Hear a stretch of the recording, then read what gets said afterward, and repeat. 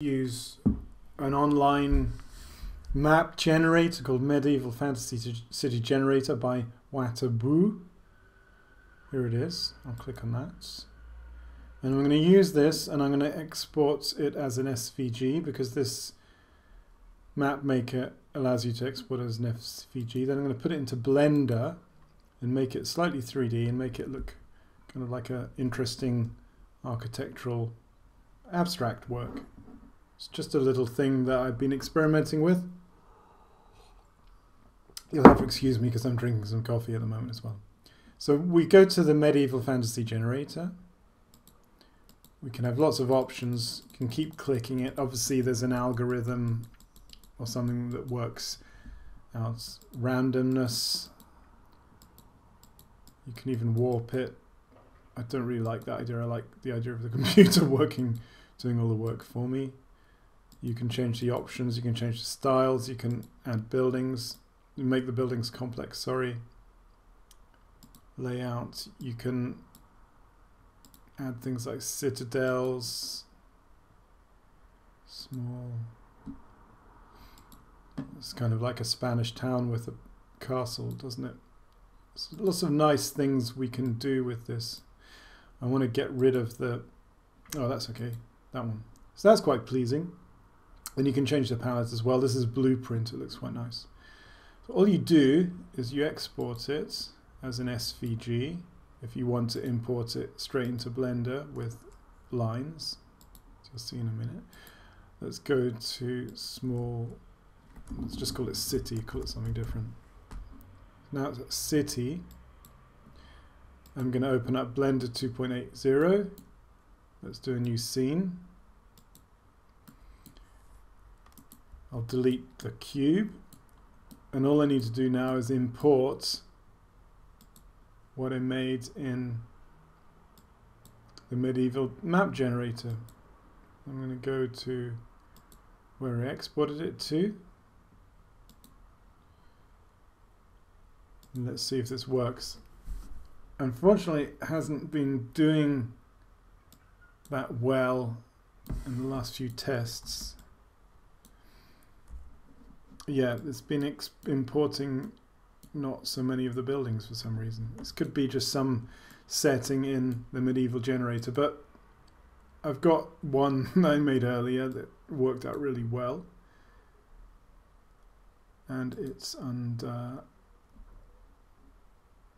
YouTube, it's under YouTube City. And this is coming in as a really big file. Okay. As you can see, it's imported right down here, very small.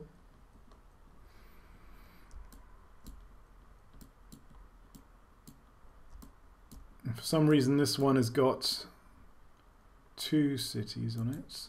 I'll just right click that, but that's a nice pattern, you have to agree. I'm just going to scale it up a bit. So it's very small, as I said. Just making a nice scaled up version. Now I've got it all selected, I'm going to convert this. So I press space. Convert to. Whoops.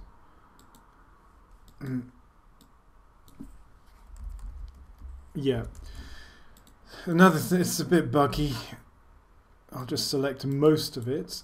So I'll select that, and that should now convert to, yeah, mesh to text. So it takes a bit of a while. I'll grab that and get rid of that. So this stuff didn't convert for whatever reason. Delete, come on. Oh. I should have, there's something weird with the groups when you import it. But anyway, let's go back down here. I think it's going to work. So I'm going to press E to, no, I'm not. I'm going to press select all, edit mode, select all, and E. It's nice. That's a nice height. All right. And it's even made the walls thicker as well. And I can select individual elements. Right click SZ. With this plugin, the SVG is sometimes, when I'm selecting individual objects and scaling them, it's scaling the whole lot up. You'll have to look into that if you have more problems with that. I don't. Must be to do with how it's coming in groups. You know, so you can go around. You could do this scale randomly, or you can do it. I like to sometimes do things by hand like this. Give it a bit more intuition. And you can also border select a whole area, Z to restrict it on the Zs. Yeah, that's quite interesting, isn't it? And for this whole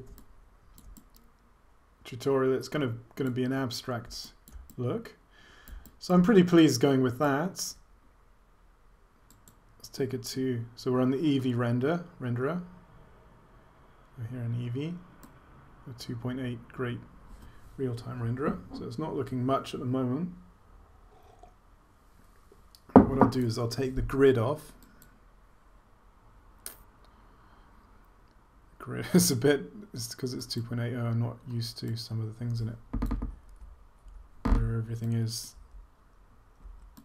All right, and I'm going to try and find the camera. Oh, there's the camera.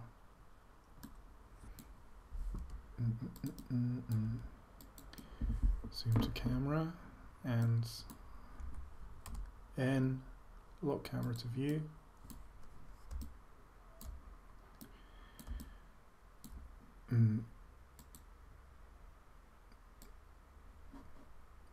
Just kind of change the dimension here, make it look kind of widescreen. Click on the camera. Should we decrease the focal millimeter length?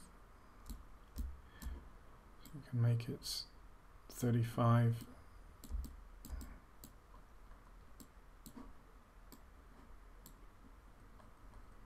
Look at that big perspective going on.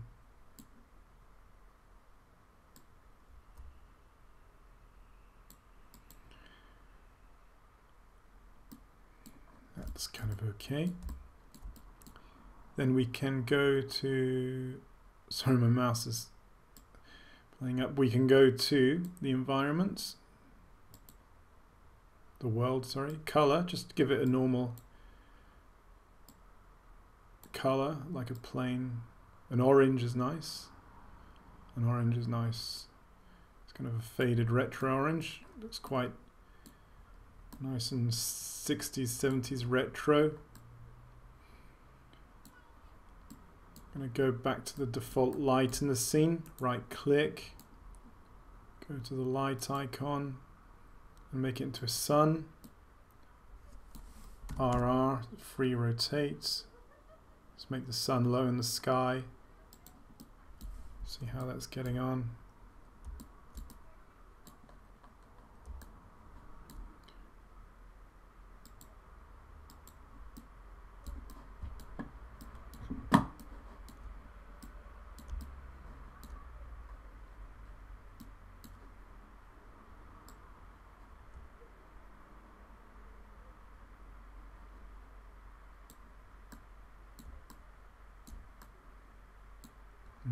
So it's looking quite funky.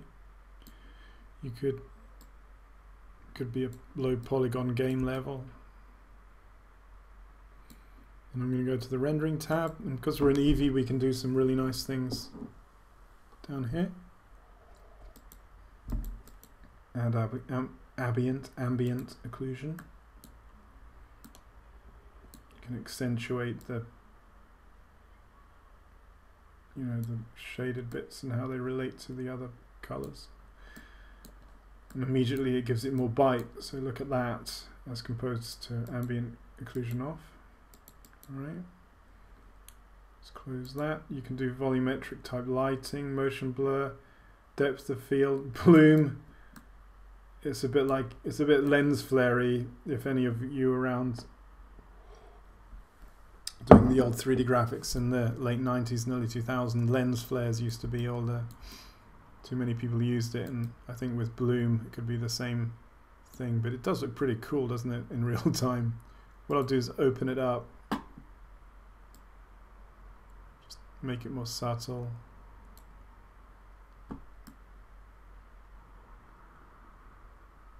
Yeah, it's quite nice.